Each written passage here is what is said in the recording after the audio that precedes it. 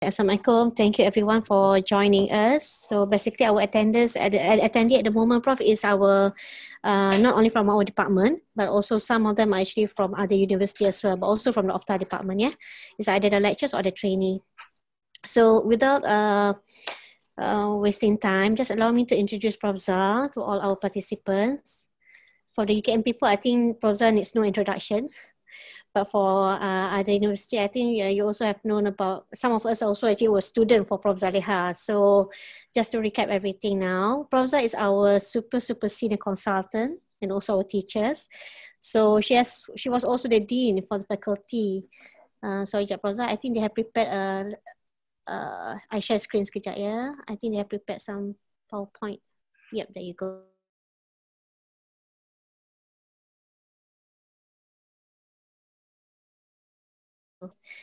So she was also the dean of the faculty from until the year of 2017. Prof Zaleha has also published more than 100 articles, several books and also chapters in a book with more than 150 abstracts and proceedings. Prof is currently active in a lot of research and the recent one is the virtual reality project with the industry. Prof also has published local and international article, and currently, Prof also is a black belt holder in Taekwondo to keep up with your 4 kids during your spare time. That's very interesting, Prof. Okay, can we just start the session? The topic that Prof Zaleha is going to give to us is on the importance of impactful research on the future of academician or clinician and how to achieve it. I pass over to you, Prof. Okay, if I may share my screen. Okay, allow me I stop sharing for a while. There you go. Okay.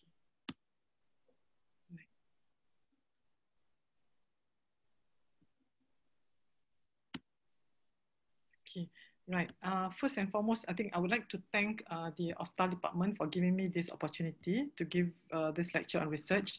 And I've always got this passion to try to inspire our young academicians to immerse themselves in the field of research.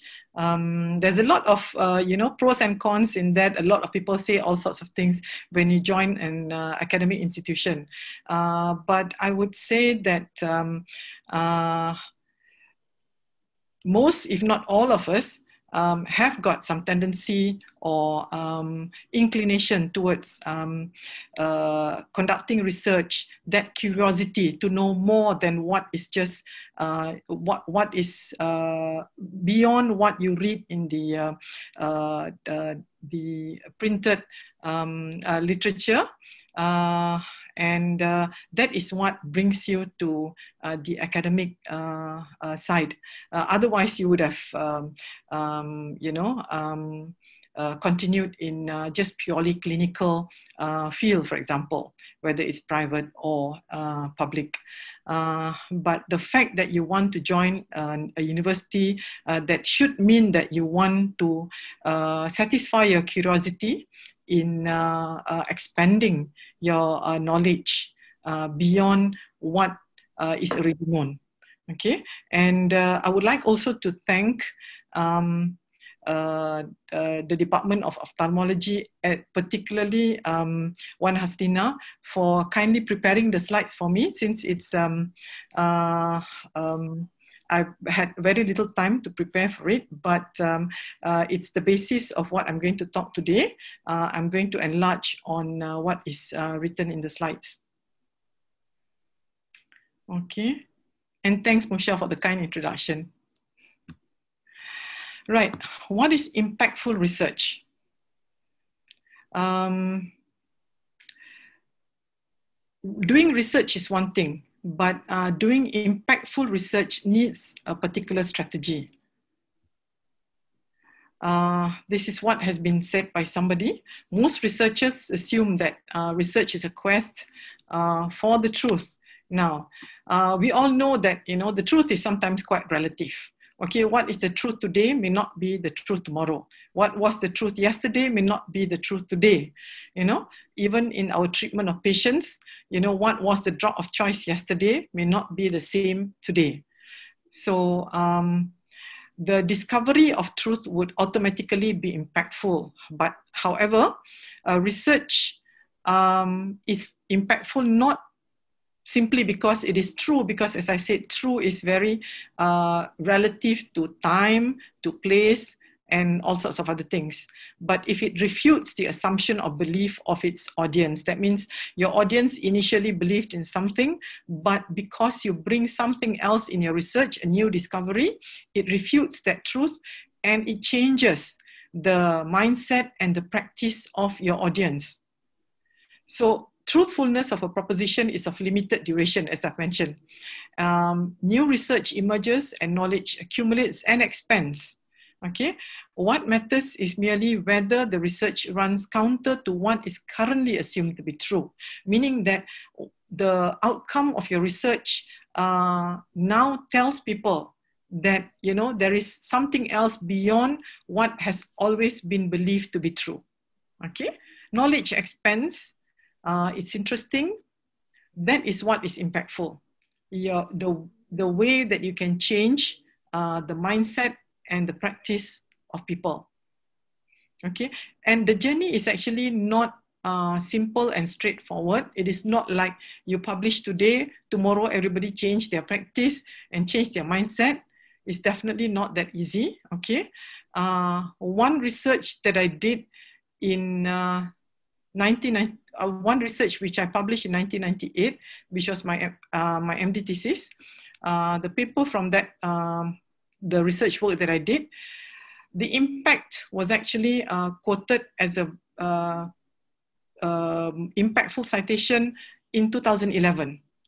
It was 13 years after. So you've just got to be patient. You know, knowledge doesn't bring about change just like that in the blink of an eye. Okay, you've got to be patient, and in time, people will see the value of your research. You yourself may not be able to see it now, okay, but many years from now, somebody is going to pick it up and say, hey, you know, there is some value or real, you know, jewel in this particular research. Now, the impact of a publication. I know that, you know, when our recent Vice Chancellor, Prof. Mahdy, talked about, you know, publishing in only WOS journals and all that, you know, journals with impact factors. Suddenly everybody felt that, you know, it's, to some people at that moment, you know, it was like so discouraging. Why should we be just going for journals with impact factor? It's not easy to get in there, you know, why not, you know, stick to Scopus as well, although there's no impact factor maybe. But what you need to remember is that it is only when you publish in journals which are of good impact factor, the impact factor actually tells you that that journal is often quoted. Okay, so if you manage to publish in that kind of journal, your article will very likely be cited more than if you were to publish in journals which do not have impact factors, okay, or of low impact factor. Therefore, your publication and your work, your research work, will have a better impact, in the sense that the readership is wider and a lot more people will find your research work useful. So the impact of a publication is measured by the citation of your published studies. If your studies are not cited, then it means that it's almost like nobody's reading your studies, for example. Or even if they read, they do not think that it is significant enough for them to use it to quote your study as something which is of significance. Okay, and the index of citation that we normally use is H index. Now this is important in many ways. Okay, and the H index may differ according to the platform through which it is quoted. Okay, Google Scholar may give you a different H index, compared to Scopus, compared to Pablon WOS, for example. Okay, but whatever it is, okay, impact of a publication is the future currency of a research. Okay. This is a study I did. This is the one that I mentioned to you just now. The publication from my MD work. It was published in Journal of Physiology in 1998, but it was only in 2011 that it was, although over the years there were many citations, but this was the most important citation, I would say, you know, in this thematic review by University of Wisconsin Medicine in US, which is one of the top 50 universities in US. It says that, well, I was quite surprised at that time. They said, you know, my study was like the earliest hallmark study. And I thought, oh my God, you know, but it's pleasing, and it you know, makes you feel that you have done something significant when somebody mentions that sort of thing about the work that you have done. I'm sure you agree with me, you know. And here it says, it's a groundbreaking early observation. At the time when I did this and published this, I never thought of it that way, okay? It was calcium signaling characteristics in endothelial cells from women who are pregnant, who are non-pregnant, and who are pre-eclamptic. Okay, we were comparing, and we found that, you know, the characteristics were similar between those who were non-pregnant and the pre-eclamptic ones. The normal pregnancy behave in a different manner. So the pre-eclamptic cells behave as though they were not pregnant, okay? And the cells were taken from hand vein endothelial cells from the mother. I believe this is the only study in the world so far that uses hand vein endothelial cells. People were using umbilical vein endothelial cells, which were quite easy to harvest. We did some study on that as well, but this one, the one that I did for my MD thesis was hand vein endothelial cells using a 14-gauge cannula, you know, to take blood from the mother's dorsum of the hand. Fortunately, pregnant women have got large veins, you know, so there was a technique we called traumatic venipuncture. Even the name itself sounds very traumatic, right? We got to get the cells from there and culture that in the lab and look at the calcium signaling characteristic using microspectropolarimetry. So it was very tedious. I used to work in the lab up until 2-3 a.m. in the morning before I went home alone. I got to lock the door so that nobody bothers me, but you know, because of security reasons and all that. And even trying to isolate the cells were not easy. Okay, when I first was given this study, the first thing I found was that the methodology that was recommended to be used under that grant didn't work. Okay, so I had to redo the methodology all over again by myself. That took a full year, you know, and by then I had only another year to finish my MD, because MD is 2 years, although it is the same level as PhD, level 8. But it's only for 2 years because it's a lot of, it's considered as very clinical because we deal with patients. Okay. So that was the story of how I did this research. And I actually went to do this MD without any scholarship from UKM. It was on my own.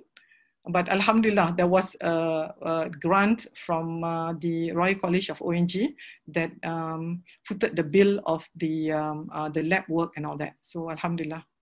So what I'm trying to say is that it is not easy to do good research, okay?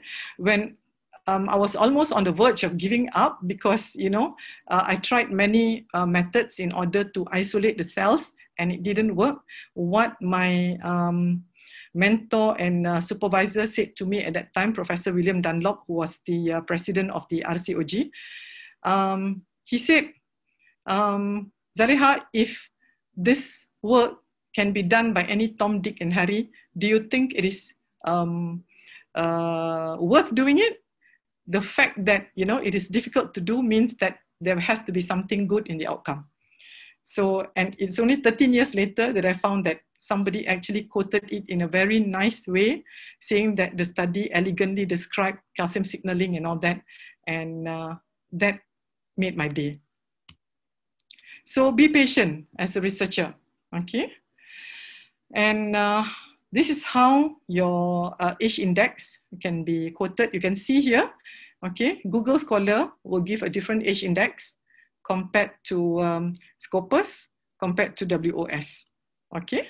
So it's one of the things is because like Google Scholar, for example, you can actually manually add papers that is not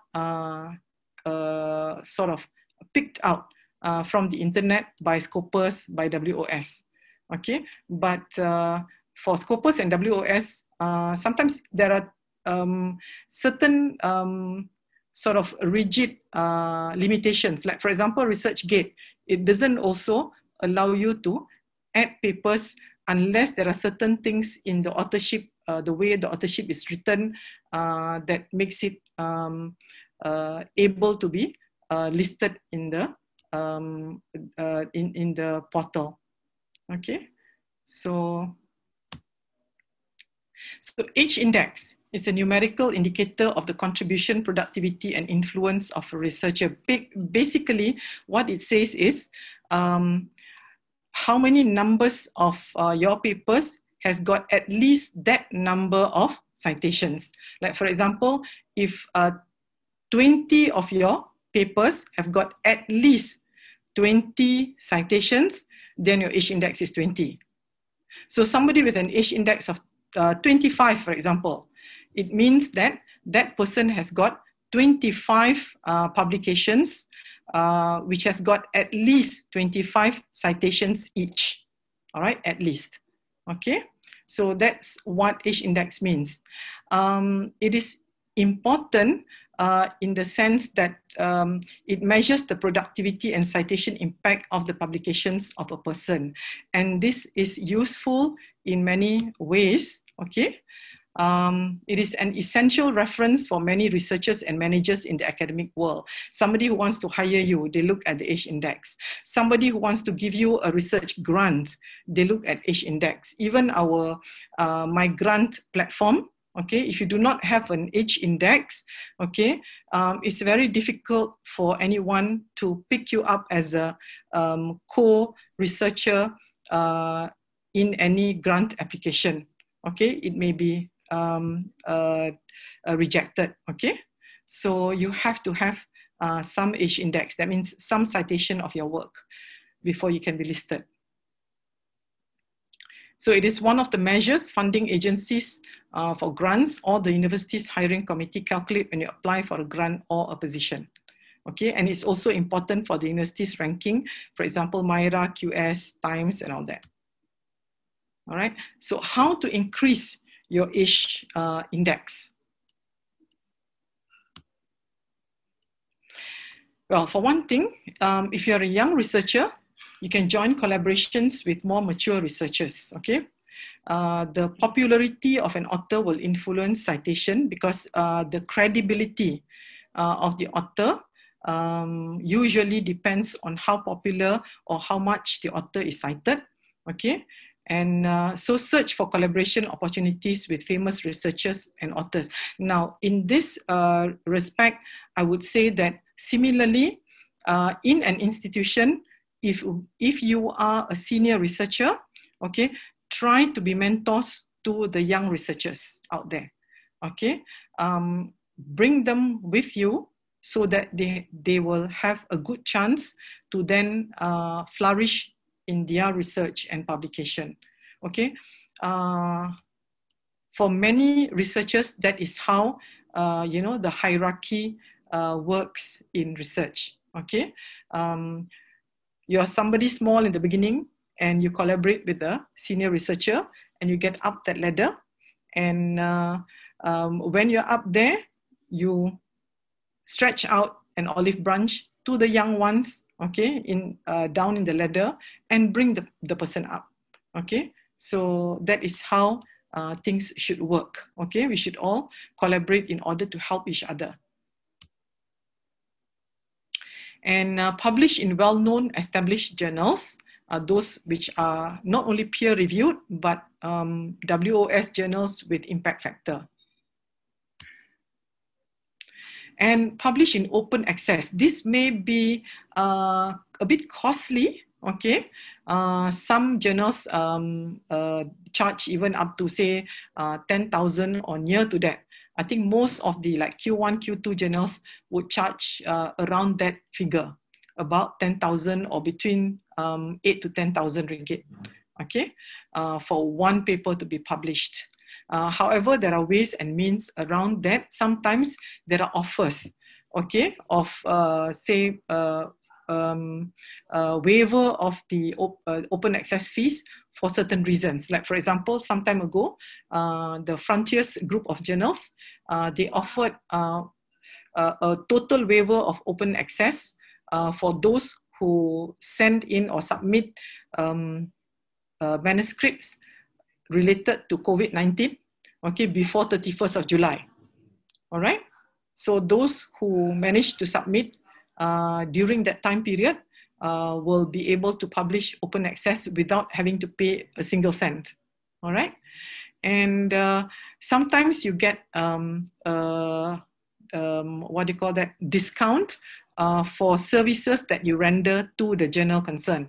For example, the BMC group, okay, of journals, they give 15% discount if you are a reviewer. Okay, if you review manuscripts for them, and when you submit an article, a manuscript to be published, they give you 15% discount, which can come to quite a bit if the open access fee is quite a lot. Okay. Now, of course, when it's open access, more citation can come in for your particular published article, because people can easily retrieve it full text from the internet. Okay. The other way that you can also popularize your article. Now, when I say popularize and all that, it's not for the sake of having a good name and things like that, but you must also think about the impact in terms of you are being instrumental in expanding knowledge in this world. All right. I think about it, I regard it that way. Okay. In ResearchGate, for example, sometimes you find somebody sending a message to you, asking you for the full text of a particular article that you have published. Okay. And you can share a personal copy just to that particular person. That is not wrong. Okay. Just that you cannot share it, you know, in public if it is not, you know, an open access article. Okay, so be careful. All right, when you share on ResearchGate, it is always safe to share individually on a personal basis as a private sharing. Okay. Now, having said that, I find that quite a number of our academicians do not look after their ResearchGate portal, their Google Scholar portal, and any other portal. Okay, even your university's specific portal, like for example, we have UKM Sarjana. Okay, I would like to urge all of you, particularly young researchers, okay, to look after these portals that you have, because they are very valuable. These are the portals through which you can reach out, or people can reach out to you, okay, and you can put your publication and all the hard work that you have put into your research to good use for others to not only cite, but use the knowledge that you have brought into this world, okay, to good use, okay, whether it is good use in terms of changing clinical practice, or in terms of expanding that research. You know, you might have got to do just with a simple receptor here and there, and somebody else can use that in order to expand the magnitude of knowledge that can be triggered from there. Okay. And publish in a journal with an appropriate audience. Okay. Ask yourself who your article is written for, and what is the most important journal for this particular audience. Like, for example, if you are in pediatrics, I'm sure you understand that, you know, why you perhaps shouldn't be publishing in an orthopedics journal, which has got nothing to do with pediatrics. Of course, if it is pediatric orthopedic, then it is fine. Okay, but if it has got to do with the liver problem in pediatrics, for example, you should not be publishing it in an orthopedics journal, that sort of thing. So simple, common sense. All right. And promote your work also through attending conferences and research meetings. And search for new collaboration opportunities. Sometimes, you know, when you present or your postgraduate present a poster or oral presentation in a conference, and the abstract or proceeding is published somewhere, okay, some other researcher in the world may pick it up, okay, and contact you, perhaps through email. I've had this happen before. It was a simple study on nifedipine in preterm labor for the prevention of preterm labor that we published in through as an abstract, you know, after presenting it at an RCOG World Congress. Okay, it so happened that the World Congress was held in Kuching at that time, so it was quite near. Okay. Then many months later, I received an email from Holland, from Netherlands, okay, asking me whether I would like to share that data, okay, because they wanted to put it into a sort of a kind of review, which includes many other small researchers as well. All right, so we agreed to collaborate. And after a lot of, you know, work going back and forth between Netherlands and us, okay, that paper was finally published in BJOP, British Journal of ONG, which is the top 10 journal in the world for ONG. So this was in 2016. The paper was initially published as a small study in 2012. So this is what I mean, okay? So that's one example. And I remember there was this study on vitamin E that I presented in a conference, RCOG Congress again, World Congress in Egypt, okay? And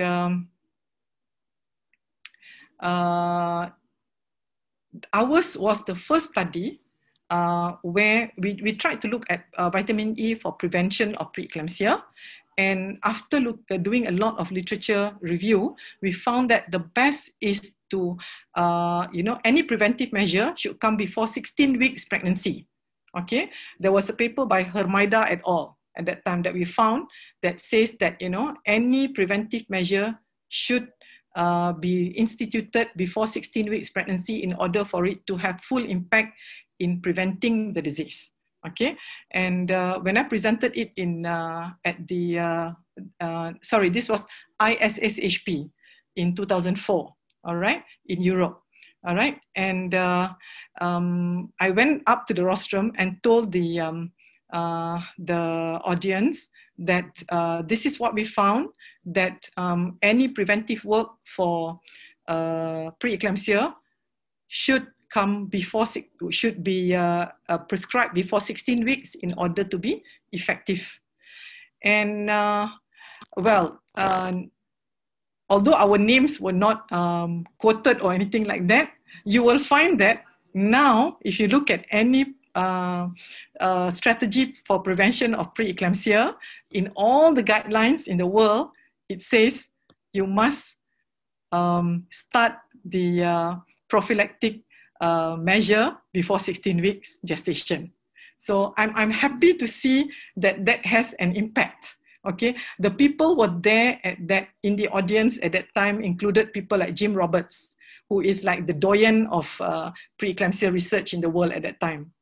Okay, so these small little things are the ones that, you know, will make your study have an impact later on. Okay, it takes years, but it will happen. Okay. And searching for new collaboration opportunities, right?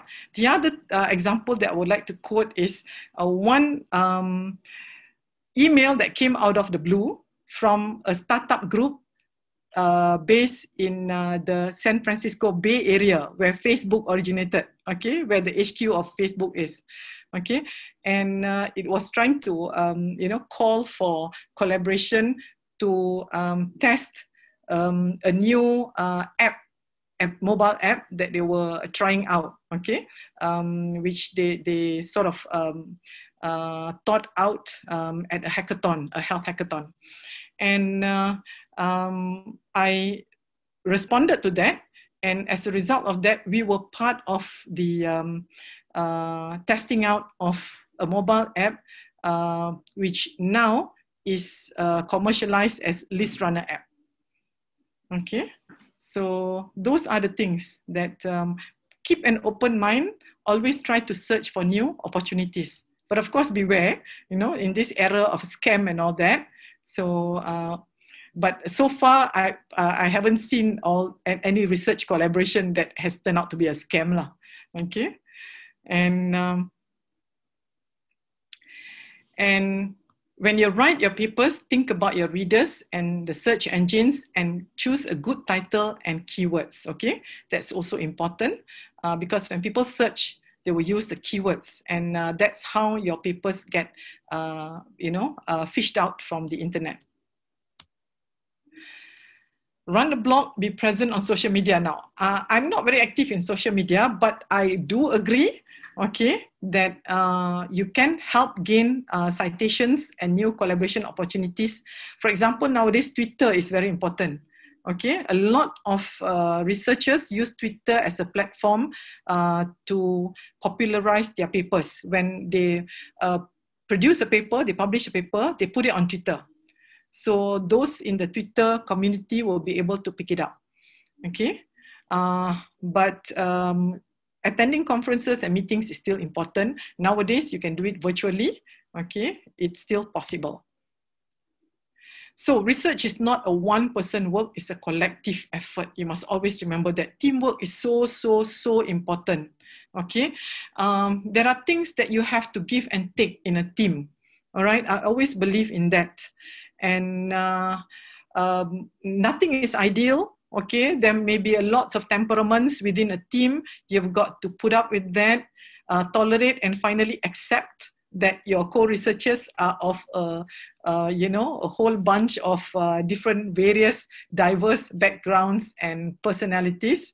Okay, but it is only through teamwork that you will be able to achieve great heights. Okay, and some of you may have seen this 1% terbaik daripada lebih 26,000 universiti di seluruh dunia, that sort of thing. Well, UKM is there, and we hope to be able to expand further, and nothing works better than collaborative work. Okay, we should not be looking into UKM alone, okay, but should be expanding outside that. Collaboration may be with other universities and may also be with industry. Okay, at the moment I'm working with industries like Aerodyne for my drone work, Integrasi Erat for my VR work together with Dr. Musha, and Dr. Musha is part of the team, and with Mesin Niaga for mobile apps that we are doing for antenatal care. So these are the things that, these are the ways and means that you can expand your research work, okay? Often you will need support from there because the private sector works in a different way. That culture may be beneficial to your research work in certain ways, okay? You cannot completely be dependent on just the public sector.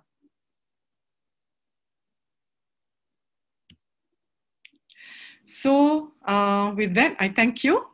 All the best in your research journey. And if you have any questions, I would be glad to take the questions. Thank you. Thank you very much, Prof. Zah. That was very, very, I would say, enlightening and, you know, especially in the journey, the long journey for your article to be sort of recognized worldwide. We hope to be one of those authors one day. Tak tahulah sampai pencin pun tak ada. Hopefully, one of our work will be recognized and has an impact to the world, hopefully. Now, any questions so far from the audience? Anybody has any question can actually unmute your microphone. Meanwhile, let me just go through the chat in case there's any questions so far. Right. Professor, probably one question from me.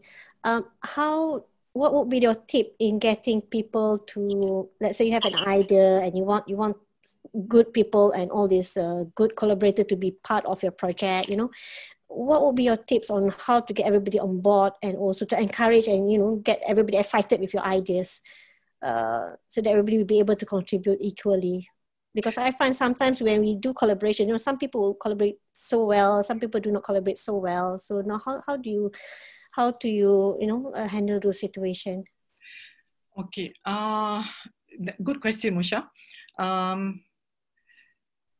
It takes a lot of, well, at first it's like a marriage, right?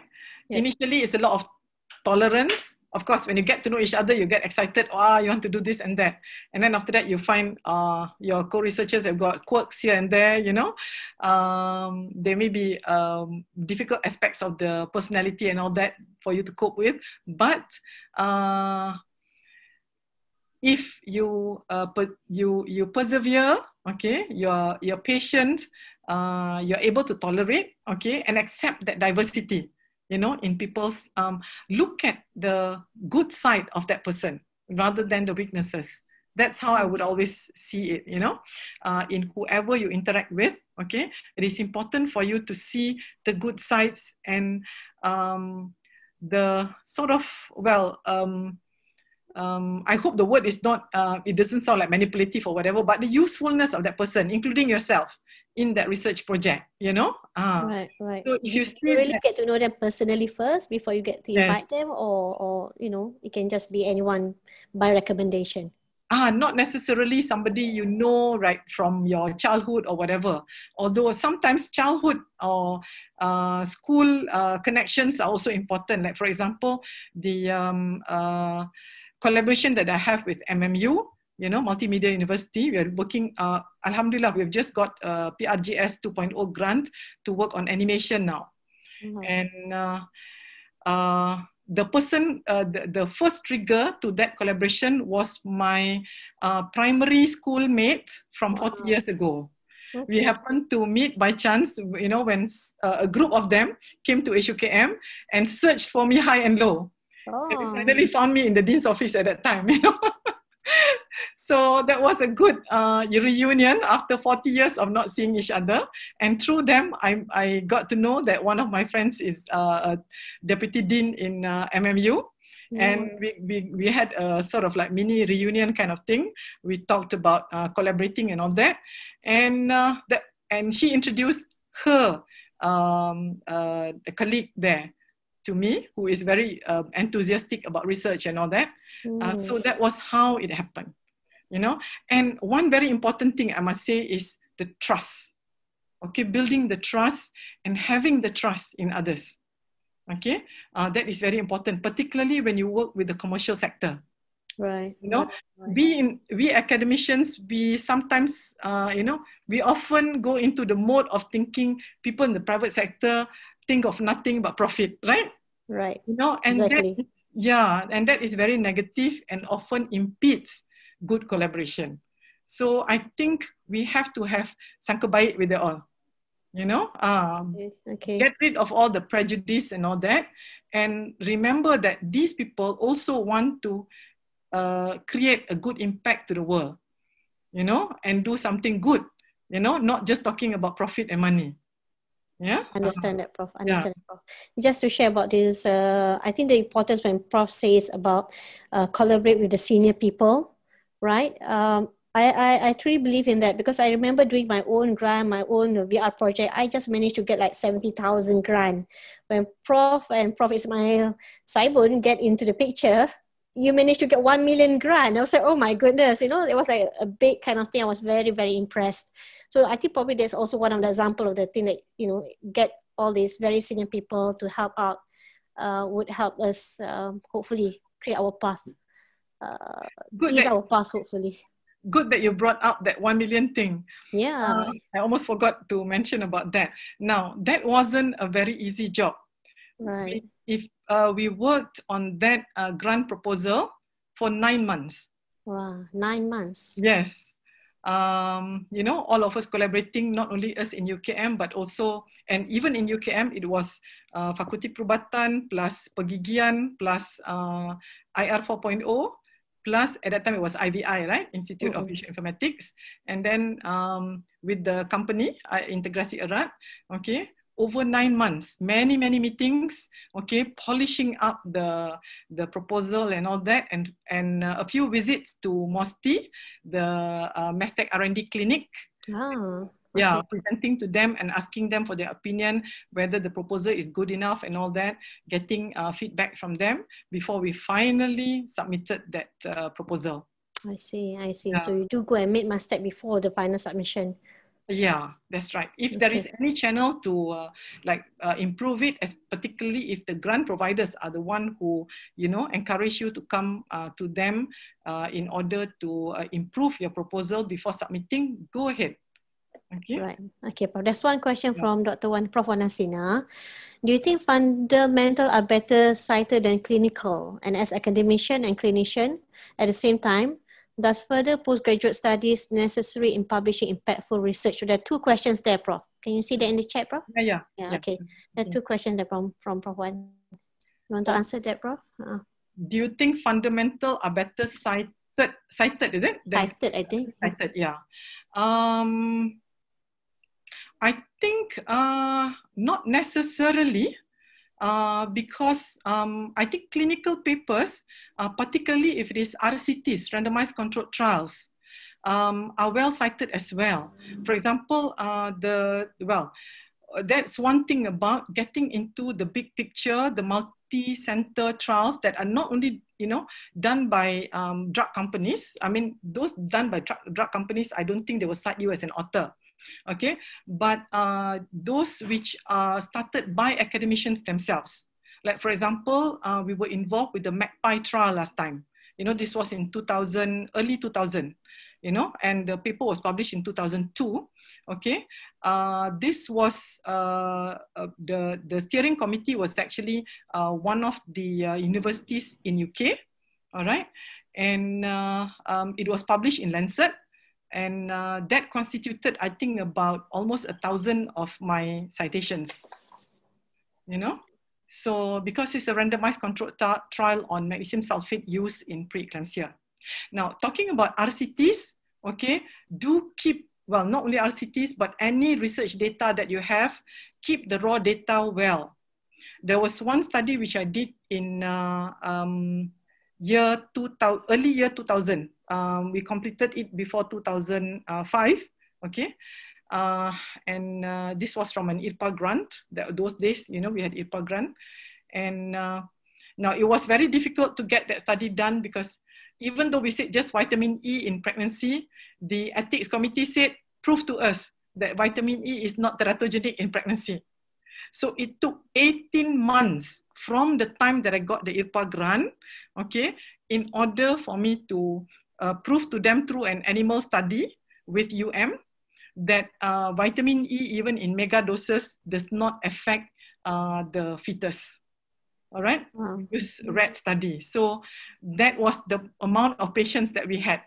Grant dah dapat about 200,000, you know, tapi tak dapat nak mulakan because one of the ethics committee members said, you have to prove to us first that there's no doubt whatsoever that this is not teratogenic, you know. So we did that animal study. Alhamdulillah, we managed to publish that one pula tu. Okay. Lepas tu barulah dapat mula this study in 2001. You know. Baru. Yeah, so dia kena sabar, perseverance. Yeah, baru dapat ethics approval. Okay. And so we finished it in 2005. After many years, masa tu I duk sibuk dengan, you know, macam-macam other activities. So we published it in 2013, okay. But at that time, the outcome was that it's not it's not significant. There's no significant, you know, protective effect of vitamin E. Right. Now, in 2014 and 2018, there were changes to the definition of preeclampsia. So I thought, just last year, I thought, why not we look back at the data? You know, since the definition of preeclampsia has changed, maybe the categorization of the outcome would change. You know, some people whom we think were not PE now becomes PE. So we look back at the data from such a long time ago, 15 tahun lepas, okay, and recategorize the patients according to the new definition. And then we found that there were some confounding factors, so we did multivariate analysis, and lo and behold, we found that vitamin E is protective against preeclampsia. Wow, okay. So sent that for publication now, so tengah under review sekarang ni. So with the same set of data, but you redefine your name. Correct, yeah. Right. So you can get more than one publication from the same set of data. And we reported it as a secondary analysis. Right. After 15 years. After 15 years. Okay. The second question, Prof. Academician and clinician surgeon at the same time. Does further postgraduate studies necessary in publishing impactful research? Right. Okay. That reminds me of one more important thing. Now, to those of you who have not done your PhD, okay, even though you are clinicians, please consider that. Okay, because I think it really makes a difference for you to do a doctorate, whether it's an MD or a PhD. Okay, it doesn't matter. MD is doctorate in medicine. Okay, PhD, you know lah, Doctor of Philosophy in whichever area. Okay, whichever one you do, it is still very impactful because it gets you into that research culture. Okay, the mindset of a researcher. Okay, because otherwise, what I see is, if you just continue as a clinician, you don't do your PhD or MD, I'm not saying that everybody's the same. There are those who do not do MD, PhD, but still flourish in their research work. But you will find less of those people compared to those who have done MD and PhD. They really go into full gear research work and go on to get grants for themselves. The dean has actually quoted my department of ONG as the one with the most number of clinicians with PhD. I think it's quite true. I think more than half of us have got PhDs or MD. Very impressive, Prof. Yeah, so we have 3 in our department. Prof. Wan, Prof. Shab, and also Prof. Jemima. Can you say anyone? Yeah, 3. That makes a difference to the publications and grants that we have been getting lately. Right. Okay, good advice, Prof. Hopefully we can encourage the juniors to do it. Dr. Musha rasa a bit rotten dah now actually. Well, you're still a good researcher, Musha. So as I said, you know, there's differences in people. There may be those who do not do PhD but still flourish in research because you do have that researcher mindset. But by and large, many people get into the researcher mindset only by doing PhD. By doing the PhD, correct, Prof. Okay. Any other question from the audience? Well, we still have Prof. Zah online. The number of attendees is about 25, Prof. Zah. Okay. Probably, kalau dah tak ada soalan, probably last advice, Prof. Anything that you want to, at the end, that you want us to remember? Okay. Never give up. Take whatever comes your way as a challenge. Like for example, you know, the change from Scopus, WOS semua boleh to suddenly a WAS saja yang you are encouraged to publish in, that kind of thing, and many other challenges along the way, okay, to you as a researcher, as challenges in your stride, okay, and never give up. There's always light at the end of the tunnel, okay, get yourself into teams. Don't just work alone, okay? Now I think we've got lots of teams in the medical faculty. If you don't know where to go to, look around, see when you may start with your own department first, or you may even look across to other departments. There may be people with like-minded people like yourself with similar interests that you can work with. Okay, so find somebody who can jive with you, okay, and all the best in your research endeavors. Thank you very much. Thank you very much, Prof. Zah. Thank you for your excellent talk, your advice, and also your time, Prof. Okay, thank you. Assalamualaikum. Okay. So we will move next to Prof. Dr. Liza Sharmini, Ahmad Tajudin from USM. Is Prof. Liza there? Assalamualaikum, Prof. Prof. Liza's talk is going to be on my research journey for impactful research and how do I attain it. So let's wait until. Hi, Prof. Liza. Can Good you hear to see me? you. Cantik background. Oh, last minute background because I'm not the one that been using Zoom all the time. Okay. So suddenly I have just a good assistant. Yeah. Okay, Prof. Liza. We have Alright. just finished dengan talk by Prof. Zah just now about the importance of impactful research in our journey as an academician. So kita start terus Prof. Zah. Alright, okay, sure. Our audience at the moment is mainly from our own department, and also we also invited some other lecturers and also researchers from other university and also trainees. Yeah.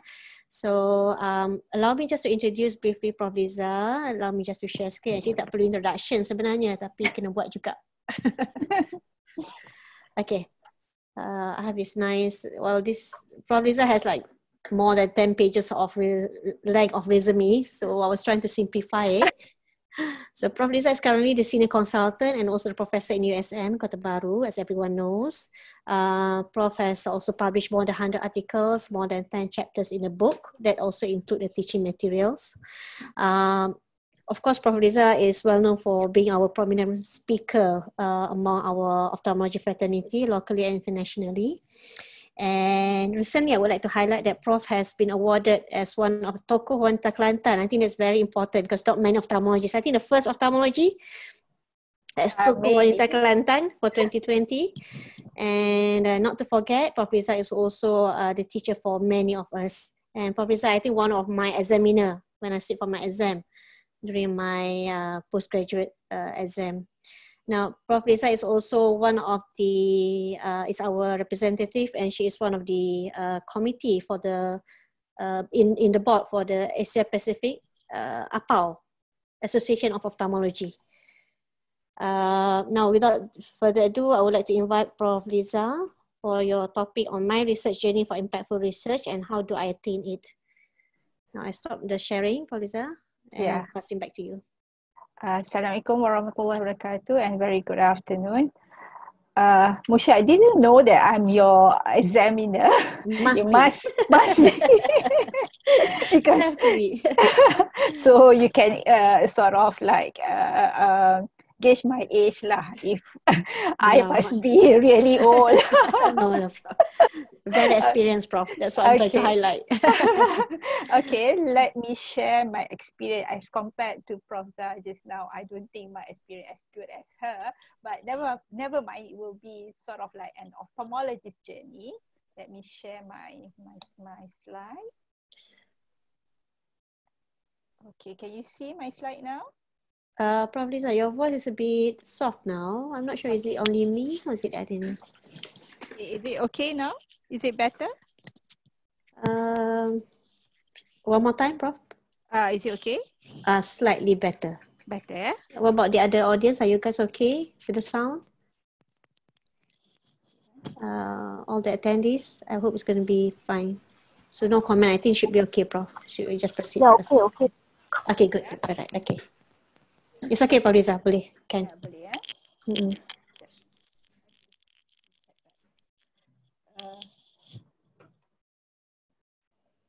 Okay, can you see my slide right now? Yep. Yeah, okay. All right. So, initially I was wondering why you are inviting me. I don't think my research is as impactful as Prof. Zah, but nevertheless, let us share my experience throughout. So, as you know, once you are in the academy or once you graduated as specialist, you ask yourself, who are you now? Are you just a clinical specialist, an ophthalmologist seeing patient day and night? That's it. Are you also a teacher, or to the academician is a lecturer? Are you a scientist, a researcher, or are you just an administrator? Or are you all the above? We know the answer is regardless you are in the academic world or you are in the hospital, KKM hospital, or in a private hospital, you still have to do A, B, C, and D, right? And why are we here, either as a specialist or as academician? All of us are knowledge creator. So you have to create knowledge. If not, you are not giving anything else to the world, because if you are seeing only patient without creating any knowledge, you are doing your day-to-day work without any extra input from you. Because while doing research, you are putting yourself into immortal. People will remember you forever. So what you need to do is, while you see patient, day-to-day patient, you may identify or you may encounter some problem or some issue. So just don't let it be. Try to solve that issue. How to solve that issue is by doing research. Once you have done your research, don't keep it to yourself. Publish it. Make the public aware about it. If not the public, the scientific community aware about it. Okay? But the problem is, once you want to do research, make sure your research is impactful. Meaning that I always tell my students, good research means research for good. Meaning that you have to do research not suka-suka hati, it's for yourself. No, you must make sure your research contribute to something. The very least is to your patient, to the society, or to create new knowledge. It's what Prof. Zah is doing. She even go into economy, K-economy, knowledge-driven economy, and many others. So you make sure that when you do the research, it's like telling a story. When you tell a story, it must be a moral of the story. So this is how good research become research for good. Okay. Right, I always tell them that doing research is like a marriage. First, you have to date, to find ideas. Ideas is very important in doing research. So you have to date a lot of people, see a lot of people as handsome, as beautiful as these two people. And once you think this is good, you need to write a proposal. Find a ring to be engaged. Okay, writing a proposal is another challenge to us. Then you cannot do your research alone. You cannot conduct your marriage alone or your wedding alone. You need the help from your family and friends. So that is where collaboration comes into. Once all is this done, then there you are, you get your grants to conduct your research. So that is your marriage. That does not stop there, because your research are supposed, or your marriage is supposed to produce anak-anak kecil lah. So anak-anak kecil ni is your publication or your product of your research. Okay? Right. So I would say my journey is quite not so bumpy, not so quite nice and pleasant. Alhamdulillah, because I think I got a lot of blessing from Allah. I have many kind collaborators, many kind friends, many unexpected opportunity where I'm so syukurlah, because that opportunity just come just like that without I'm really looking for it. So I would say I have a lot of blessing during my journey for nearly how many years, since 2002, so it's almost 18 years of doing my research, right? So what happened is, after my graduation as a medical student, become houseman. I did my houseman in Kuantan. I'm now in Kuantan in my in-laws house, just arrived. And after my housemanship, I was sort of forced to go to Kota Baru since my husband is in HUSM. So I was posted in HRPZ 2 hospital as a medical officer for pediatric. After 2 months, they forced me to go to orthopedic. I have this dislike of orthopedic. If there is any orthopedician here, I'm sorry, I'm not really do not like orthopedic, but it just do not really sync with my personality. So I said, rather than going for orthopedic posting, what are my options? They say, oh, if you don't want to go there, you have to become MNHO, Medical and Health Officer in Pusat Kesihatan. So they sent me to this clinic Kesihatan Selising, which is like half an hour drive from Kubang Kerian, I would say. Then when I was there, it was a total new experience because suddenly I'm the boss. I have a lot of staff under my wing and they are all older than me. Then suddenly when I was there, I told my boss there, Dr. Yassin, that I already been accepted as trainee lecturer to USM. I'll be going at any time if they started the ophthalmology posting. So he was telling me, you want to go to university. You know what you are supposed to do? I said, I don't know. It's just that my husband is there. I want to go there. That's my real reason. They said, no, you have to learn how to conduct research. So he was the first one who taught me how to conduct research in the community. So he discussed with me what I want to do, what his suggestion. So we came out with a project. But at that time, we don't have any money. So he said, never mind, I try to find money. So what he did is, he go to get the money from politicians. As you know, in Kelantan, you have PAS and Barisan Nasional, sort of. So each kampung, they will have pegawai from PAS and another representative from Barisan Nasional.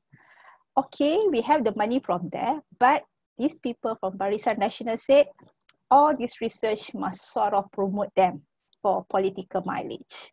So what happened to us is we are supposed to detect new diabetic patients in the community by going from kampung to kampung.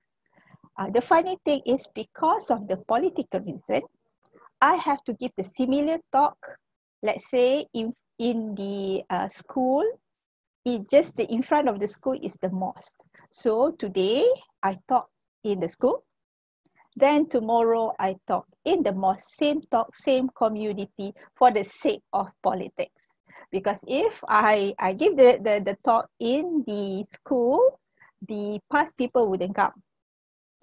Then I have to repeat the same one, but luckily we managed to sort of like screen 1,000 plus patients in the community. And that was my first research. And I have my first publication based on this research. At that point of time, I didn't know that my publication is so great. But I use it as my ticket for my master's program. So this was my first paper, which was written initially was in Bahasa Malaysia. But it was quite an experience for me when I showed them for my interview to master program. Everybody said, wow, you already have done research. I was like, oh, is that so great? I did not even know that the impact of this particular research to my application to the master program.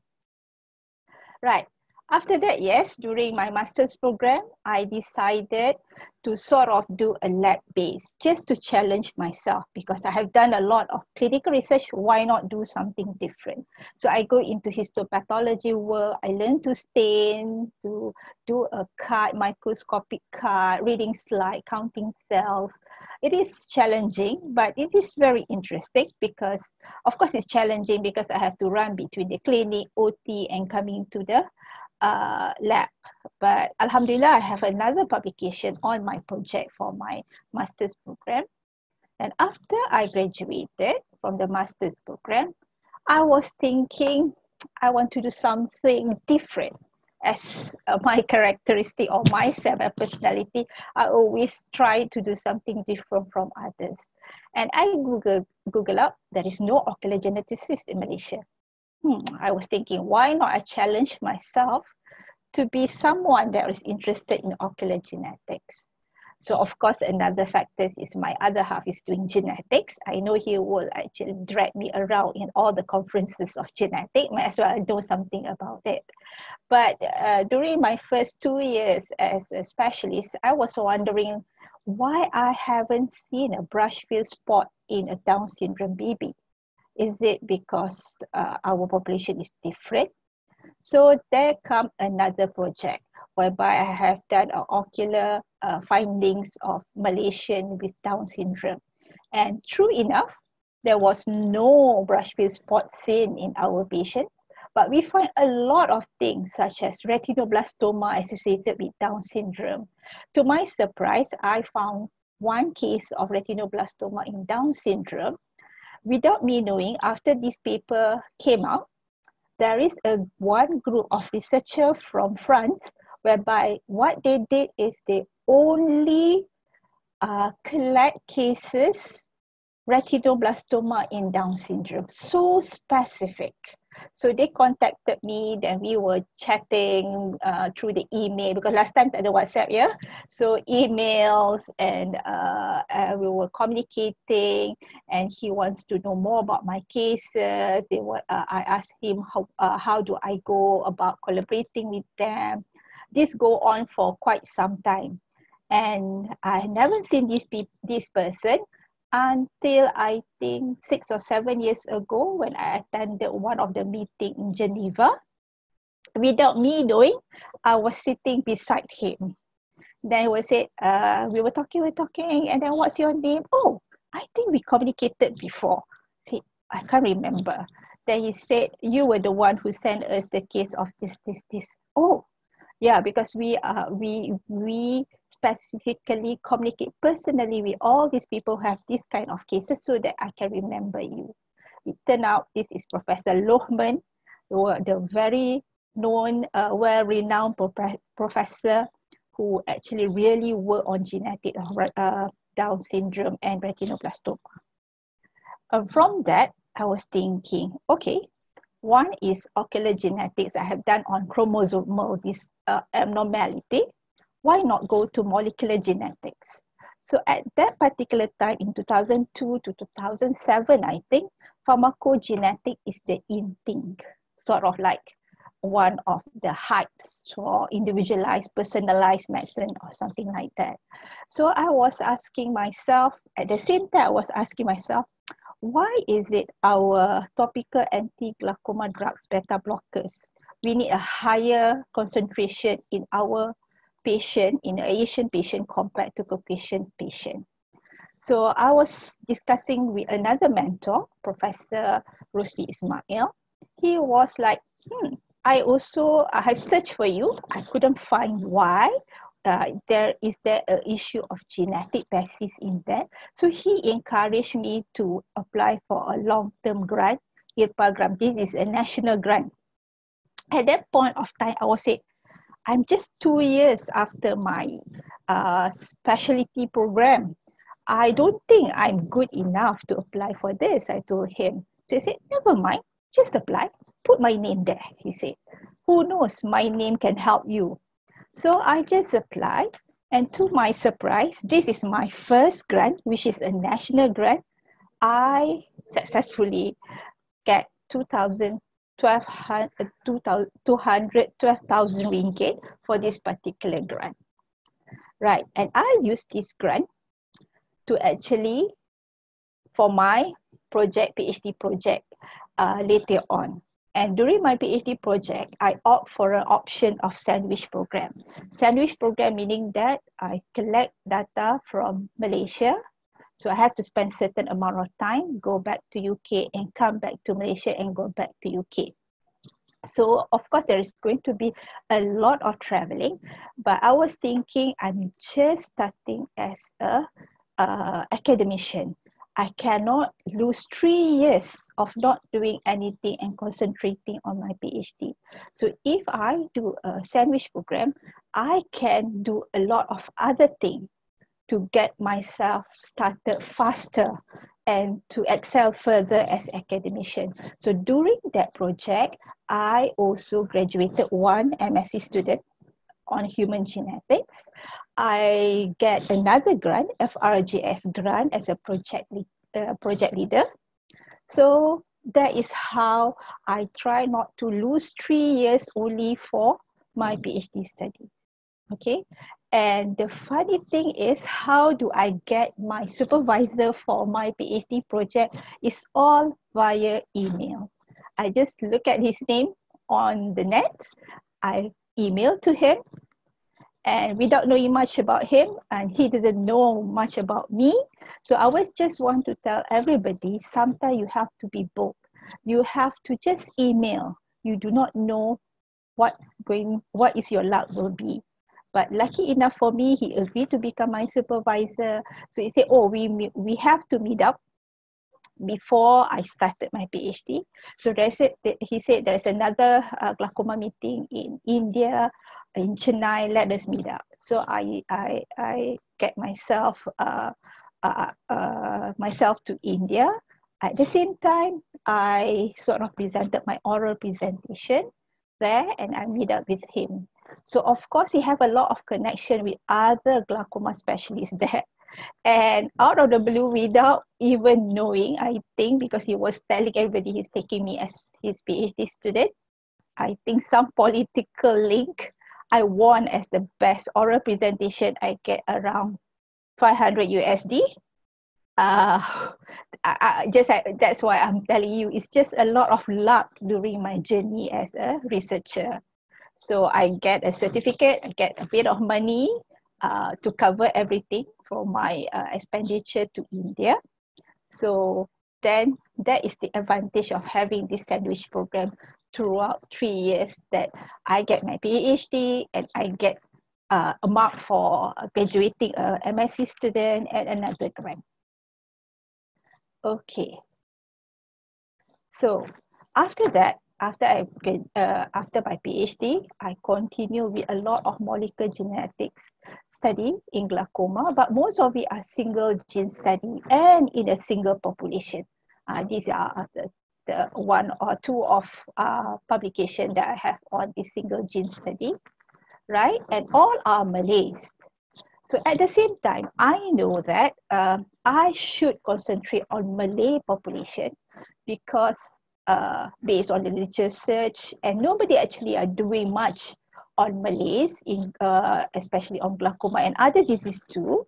And the advantage of myself being in Kelantan, whereby 93% of them are Malays, this is another good advantage that I have to take this opportunity to sort of boost up my research. So at the same time, I collect a lot of observation on clinical, on the severity, and on PACG basically in Malays and compare with other races. So the word goes around that I am the one who have been published a lot on Malays, on glaucoma and genetics. Okay, so I was thinking, why not I combine genetics, glaucoma and Malay and see what happened. At the same time, there is international collaborators that are actually looking for somebody who has sort of DNA of Malays to include in their bigger multi-population study. So they were looking for me, then I said, yes, I have sort of like 200 plus of DNA of Malay and was screened properly with a proper phenotype and genotype. So they wrote me in.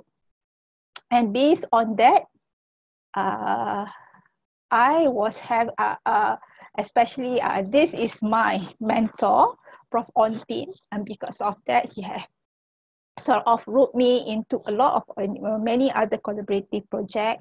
I was introduced to even other big consortium like Global Eye Genetic Consortium. I was invited to many other international conferences just through this particular research. Okay, and based on this collaboration, I have a lot of other opportunity, not just to be published in high impact journal, but I have the opportunity to get to know other collaborators and sort of like expand my research further. Okay. And apart from that, I was thinking not to stop just at genetic. Why not look into other aspects of glaucoma? And I met other internal collaborator, meaning that in USM, one are working on the vascular lab and the other on immunology lab. So I learned from them how to use this fluximeter and iontophoresis to actually determine the endothelial function of the vessels and associated that with glaucoma patient. At the same time, we are collecting tears to study on the oxidative stress. So I was thinking not to limit myself into just genetic as what my mentor, Prof Ontin, was advising me. They said, go on everything, full loaded of glaucoma. And based on this vasculopathy kind of thing, I got another grant whereby we study on the arterial stiffness and endothelial dysfunction. So as you know, the vessels is actually regulated by all these autoregulation, arterial stiffness, vessel diameter, ocular perfusion pressure, and endothelial dysfunction. So based on that particular thing, we found that there is no association with the anterior stiffness in terms of risk of glaucoma, but OPP or ocular perfusion pressure is associated with severity of glaucoma, and endothelial dysfunction is not only associated with the risk, it's also associated with the severity of glaucoma. That is one grant under Research University individual grant that we have completed this. There is a few more papers coming out from this particular grant. Okay, since I'm known for study on glaucoma in Malays, so I was thinking, why don't I make another series of studies?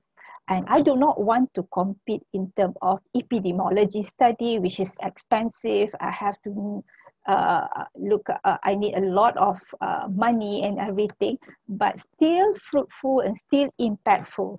So I sort of like launched a Malay glaucoma eye study where I call it MAGIS. This is basically a cross-sectional study to look into the modifiable risk factors for POAG and PACG patients. The modifiable risk factors include physical activity, cigarette smoking, diet, oxidative stress, and quality of life. We managed to collect 450 glaucoma patients and 500 controls. I've completed this study actually, and we have actually produced quite a number of papers in quite high impact journal, for example, Journal of Glaucoma, and few other more coming out from this paper. So even now we are doing a randomized control trial whereby we know the food or fruits that high with antioxidants is sort of protective effect for severity of glaucoma. So we have done papaya whereby we send papaya to the house of the patient. Excuse me. And our outcome is quite good. After I completed this one, now I have just secured a grant, MAGIS 2, whereby this study, just now we are looking into modifiable risk factors, but this one we are looking into the rehabilitation side of glaucoma. So we look into mobility, navigation, reading, exercise, and oxidative stress. And this study we divided into 3 phases. First, we do a cross-sectional study how the mobility, navigation, and the reading process of a glaucoma patient based on severity. After that, we develop a rehabilitation program, validate that program, and after that, we'll do randomized control trial. This grant is just started because I just sort of secured that in October this year. So we'll see what's going to happen, what is the finding after this, right? At the same time, remember I was telling I want to become an ocular geneticist. So on another side, although I know my interest is in glaucoma, since as the person who is interested in ocular genetics, I go into retinoblastoma. So, but again, this is on genetic part, and throughout the years, I think I started that in 2002. I stopped that once we have a pediatric ophthalmologist in USM. So we have quite a number of papers on the genetics of retinoblastoma. In fact, one of my students here, I think Dr. Nuraini Ramli, she already passed away due to breast cancer.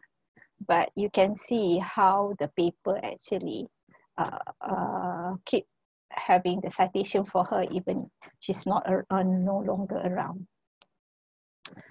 Of course, throughout my journey as a researcher, postgraduate student is actually the main heart and soul of a research group.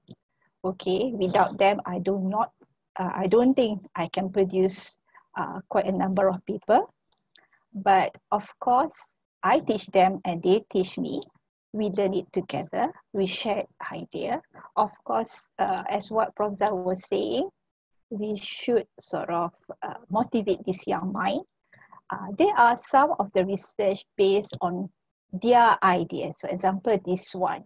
This is not their dissertation. They just want to know how the visual impairment and diagnosis of newly diagnosed glaucoma. So I say, okay, fine. We design a study. So I design the study, they conduct the study, and they have an extra publication while after the end of their master's program. This is another one whereby they want to see the efficacy of timolol in gel forming solution. Which one is better, morning or evening dose? This is the funny one. I asked them to look into the effect of coffee in glaucoma, but they want to see the effect of voodoo. So I said, okay, fine. We'll do the effect of voodoo and the effect of coffee. So although the finding is not so good, but at least they get their answers. And even some of them want to do on innovative such as rapid eye screening test. And there's a lot more whereby I just let them explore what they want to explore. All right. And of course, to make everything sort of running well, we have a glaucoma research group. This is one of the members. I think this is in 2018. We have regular meetings, and during that meeting, all the students, research mode and mixed mode will come together. They have their own progress report.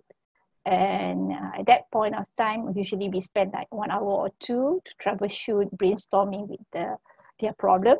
And of course, hunting them for their manuscript writing. Usually most of them say they are more stressful than the progress interview every 4 months. Okay, right. As I said, as what Prof was saying, teamwork is very, very important. This is myself and Prof Azani, both of us as a glaucoma specialist in USM. What I do is, we do not compete. We conquer together, not conquer each other, but we conquer together. So that we divide our research. She will be more on surgical part, I will be more on medical part. But we help each other. So as I said, the most important thing is be inclusive, not exclusive. as what we know, teamwork is not that easy. The larger group you have, the more problem it could be. But you have what Prof. Zah was saying, to accept all the differences, look at the good side of each person. So this is what we call the politics of science. Right. For those who starting, this is what I call Academician web. In USM, we have divided our activity into M1 to M5. M1 is research, M2 is teaching, M3 is academic recognition, M4 is consultation, and M5 is more of community work. But what my suggestion is for those academicians, you should make everything M1 to M5 to work together with you during the running of your clinic. Okay, let's say you are running your glaucoma clinic. Of course, you are training your master student. So the training of master student will be M2. Okay, at the same time, you are doing M4 and M5 all together. And at the same time, your research are supposed to be running together. So research niche. Usually in my clinic, it will be a lot of patients, a lot of students, and a lot of research assistants who are taking data, helping out. Some are taking blood. So you make sure the clinic that you run benefit you from M1 to M5. Okay, all right. So you can do this with if you once you are quite okay with this, you will feel that is a normal occurrence of your clinic. You don't feel that you were forced to run the clinic and the clinic is so busy with a lot of things running all together. Right. Okay, for those young ophthalmologists, for example, these are my suggestion or my recommendation for area to explore.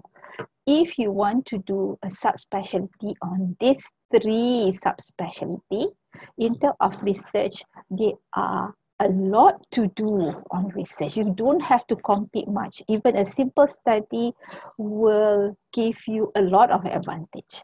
But if you decided to do retinal glaucoma or cataract, you need to come with a lot of new ideas because there's a lot being done in this kind of subspecialty. Cornea, external eye disease is not too bad. Trauma, also there's an ample opportunity in terms of research. Okay. This is my proposal to young lecturers.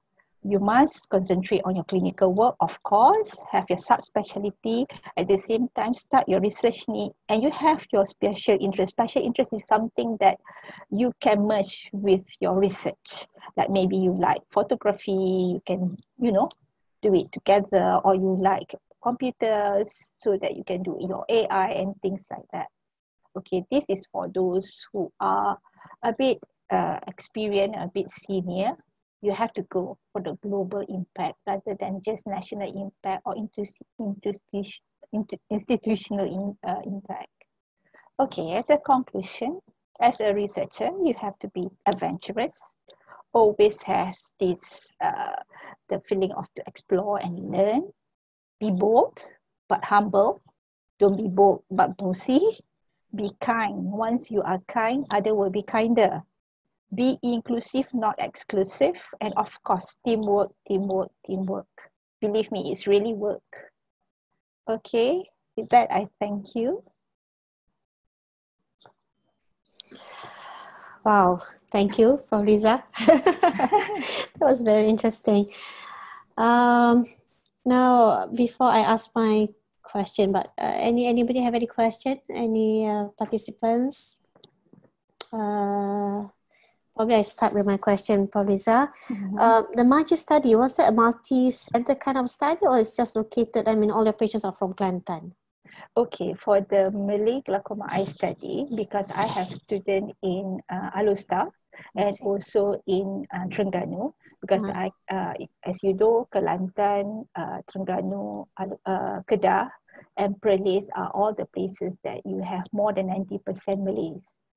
So that is why I can recruit up to 450 of Malay glaucoma patient and 500 control. So that you get all your students at different locations doing so-called one similar study. Yes, not kind of thing. similar. I divided that some are doing on the wrist, meaning between glaucoma and control. Some are doing the severity, but they can help each other. To get the information. Yes. So you create a few proposals based on the yes, same different population, but under one big umbrella. Yes, kind of true. thing. Yeah. Right. What about your collaborators? Because I can see when it comes to publishing the article, you have a lot of names there, internationally, locally. Do you get them everybody on board from the beginning of the study, or you slowly recruit them whenever it's needed? In terms of big study, like for example, Malay glaucoma study, they were already on board from the beginning. I see. So they're helping out from the proposal stage and yes. Proposal, I would say more of our side, but then after we are collecting samples and everything, they do voluntarily without forcing to help it out. If I'm not sure anybody here from HKL. If you see, or for my Mahdy study, usually there is one author for each institution. But for HKL, due to the political reason, I put both of the glaucoma specialists there. So that is a political game. Okay. But everybody does contribute to the studies. Yes. Okay. Just out of curiosity, Prof, because I know genetic is always quite expensive. What is the minimum figure of grant that you get for your genetic study? How much is the minimum to run a genetic study? Minimum, if you want to do, is 50K. That is minimum with a small single gene. You are not talking about microarray. So right. Most of my microarray is I collaborated. I have my own, and I collaborated also with Singapore. If let's say I have 100K, I use up to that 100K. The rest will be covered by the Singapore colleague. Yeah. Okay, Prof. One more is on the student side, because we know that sometimes when you suggest a proposal to the students, sometimes they're not interested. You can see that the reaction throughout that 4 years when they carry out that project, And how can you share your experience? How do you deal with that? How do you get the students to be as excited as you are doing that project? One thing I think I was lucky to get enthusiastic students, whereby they come with their ideas and everything. But some of them I have to force. I was telling them, you start with me because you cannot change supervisor. Once you are with me, it's going to be glaucoma, whatever the aspect of glaucoma. Okay. But then if they want to do a small project outside that they think of their interest, I do encourage them. So they still do go for glaucoma whenever they are under Prof. Liza? Yeah. But let's say instead of them doing a case report, they can do small study. So I help them to design the study. And they do, like one of my students, I didn't put as an example, he's interested in VR. So he was doing a glaucoma studies, but at the same time, he want to collect data on IOFB in his hospital. So I designed the study and we get it published on IOFB, what are the common cause and what are the organisms, all those kind of things. But concurrently, she's also doing your study. Yes. But usually, this kind of student that are allowed to do a small project are the one with a good academic standing. Right. So they can cope with yes. projects. Yeah. But if I know they are a bit weak, I wouldn't suggest it. Okay, you just go for your case report. Right. So for those who are young academician also, case report is fine. But case report is like side dishes. Original article is your main dish because this original article will give you more H in there as compared to your case report. So, you cannot wait for your case report to gain like 100 citation over 2 years or 3 years. But original article can do that for you. Right.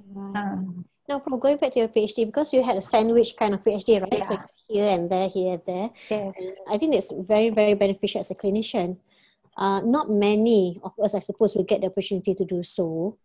what do you think of having the idea of having a PhD running concurrently with your masters? Because I've seen some students did that in Australia in particular. You know, some good students actually managed to come out with a PhD concurrent with a masters. I think that would be an interesting idea then that people can easily work on rather than having a split kind of program. Yeah.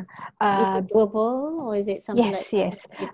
While I was doing my PhD in Institute of Ophthalmology, there is one student, a good student, a daughter of one of the world-renowned oculoplastic surgeon. She was doing sort of like undergraduate MBBS plus PhD. MBBS, that is undergraduate. Yes. And I feel I'm so old because she is like 21. I was with 3 kids already. So she's sort of like in the 3rd year, she took the time off to concentrate on her PhD. After she completed that, she will continue with 4th and 5th year. So by the time she graduated, she got a double degree already, and she prepared herself for specialty training. And in USM, actually, we have sort of like I have proposed this and was accepted by our postgraduate committee, subspecialty together with a PhD. It is a specialty together with PhD. It's going to be a 4 years kind of course.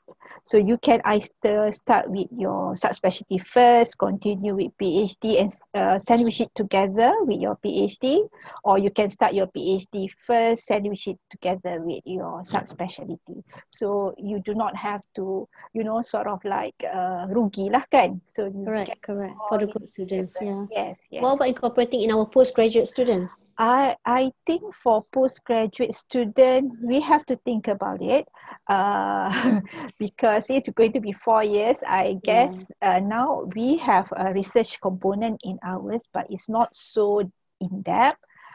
Maybe we have to add on another 2 years to make it sort of in depth. And I'm just a bit worried in terms of KKM people, are they all right with that? But I'm sure, you know. I suppose probably can open the idea for the university. Yes. Because, as you said, it's some kind of doable, but probably it's not something norm. Yes. But, okay. No, there's no more question yet, Prof, because I think you've covered a lot of things. I was like listening, you know. Okay. Anything, Prof, before we probably close the session while waiting for any. So far, there's no question. Anything, Prof, that you would like to say your last word to us? I think maybe my journey is not too bad because I was so lucky. I have a lot of good mentor. One of my forever mentor is my own uncle who used to be a deputy vice chancellor in USM. Before I start off, before I go for the interview to become academician, he was keep telling me, do you know what are you going for? I said, I don't. Do you know, even if you are a clinician, you still have to do research. You cannot do without it. You primed yourself. Yes. And he was telling me at least read 2 journals a day. I was like, what is this? And then true enough, once I graduated as specialist and everything, yes, you are forced even to read more than 2 journals a day, right? Then perhaps because he was sort of like being primed earlier, so that my journey was more focused. And I know what I'm supposed to achieve at what point of time. So for the young one also, you can do it and you can do better than me, whereby you have to know your niche area, what you want to do in your research. For example, if you know me, if like Prof. Wan, if he tells you about me, he will say that the first 2 years of my after my postgraduate training, I want to do everything. I want to be oculoplastic surgeon, pediatric surgeon, until Prof. Wan asked me to sit down. Liza, you cannot do everything. Now choose. So I said, oh yeah, I have to choose. So, but during the period that I want to do everything, I experienced a lot. I try a lot, but at that point of time, not so many people in my department, only 3 or 4 of us. So of course, I was forced to do everything. So from there, I know that my niche area is perhaps something to do with research plus clinical. At that point of time, I think glaucoma is the best. That's why I choose glaucoma. But for you guys as a young one, don't go beyond me. Like for example, AI. Whatever it is, your subspecialty, now people are going to deep learning, AI, and beyond that. So start now, focus on that, because it's not just for your career, but you can benefit mankind in a lot of ways. COVID is a blessing in a way.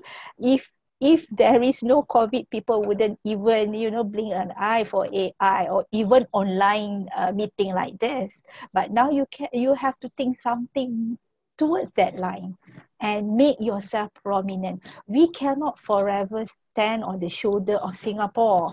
We have to stand on our own. We have more people than they are, but we still cannot excel better than them.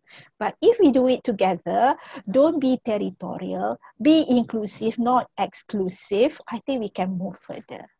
But to get those people to work together, teamwork, that is the major challenge. For example, until now in Malaysia also, Mushawiahti, someone is doing this, someone is doing that, and you end up... That's my work, that's your work. Yes, yes, yes. Same goes with glaucoma also, okay, this is mine, you cannot kacau me. My baby, yeah. Yes, so if we do it together, we get a bigger sample size, we can make it more meaningful of our research, rather than, okay, you collect 20, I collect 30, and both of us are trying to publish this. Why not merge this and you get 50?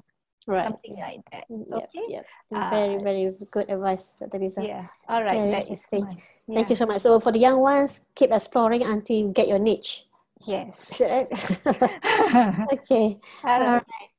We have come to the end. Prof. Liza, thank you so much for your time. Thank you so much. Thank you for inviting me. Yes, a sharing session. It's actually been recorded now. Hopefully we can share it somewhere, if you don't mind, Prof. Liza. Yeah, sure. Very, very for especially the young lecturers.